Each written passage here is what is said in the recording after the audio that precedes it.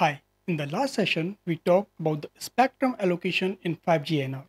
We also discussed about some of the concepts in 5G NR like carrier aggregation, bandwidth part, which are important for optimizing the 5G performance and network efficiency.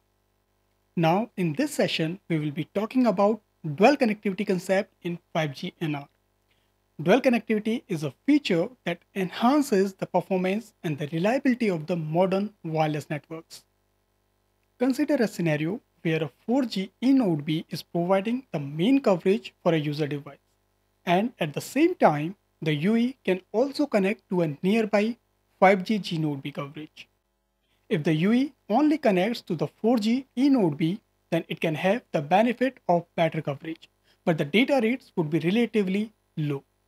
And if the UE only connects to the 5G G-Node B, then it can enjoy the faster data rates, but at the same time, it may experience weaker coverage or frequent handovers due to more limited coverage of 5G signals, especially on the higher bands.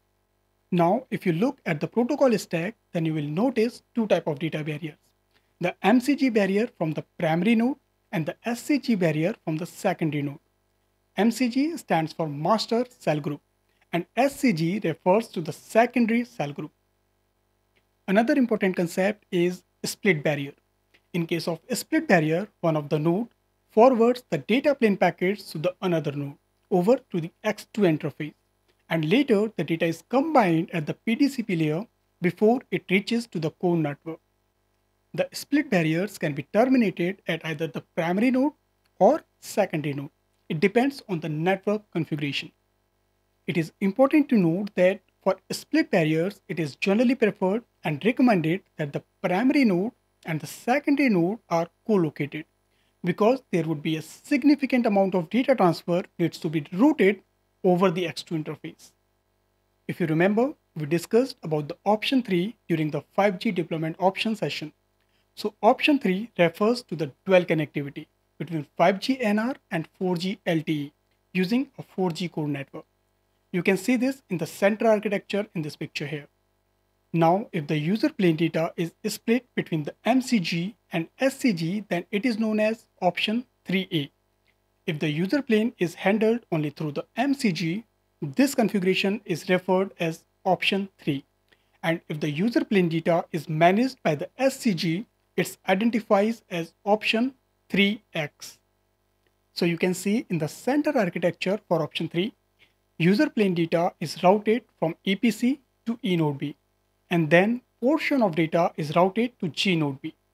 And then both eNode B and G-Node B sends this user plane data to the UE simultaneously. And later, UE will combine these all data received from different nodes. So this is option 3. Now coming to the option 3A in the left architecture. This is option 3A. So here, control plane data is handled by eNode B, but user plane data is directly routed to the G-Node B from SCG. Now it is not routed by the eNode B. So one stream coming directly from EPC to eNode B, and second stream directly coming from EPC to G-Node B. Then they are sending data to the UE simultaneously over the air. Now coming to the option 3X in the right architecture. So this is similar to the option 3, but here is a small difference. Now, first the user plane data is routed from EPC to G-Node B, and then one stream is transmitted to the UE from this G-Node B, and second stream is routed to the eNode B, and then eNode B will transmit that stream towards the UE. Dual connectivity offers multiple benefits to improve network performance and user experience. With dual connectivity, the UE connects to the both nodes at the same time. So it has fast and efficient load balancing across the network. NR coverage from the millimeter wave bands may be inconsistent due to its bad propagation characteristics. So in such scenarios, dual connectivity can enhance the mobility and robustness of the network and can ensure more stable connections, even in challenging environments.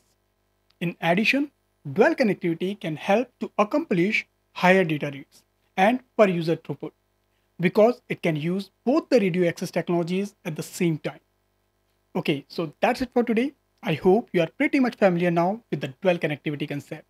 In the next session, we will be talking about 5G flexible numerology. So stay tuned for the updates.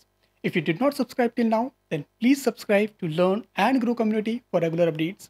If this video is informative, then please like this video, comment on video, and don't forget to share. Thank you for watching.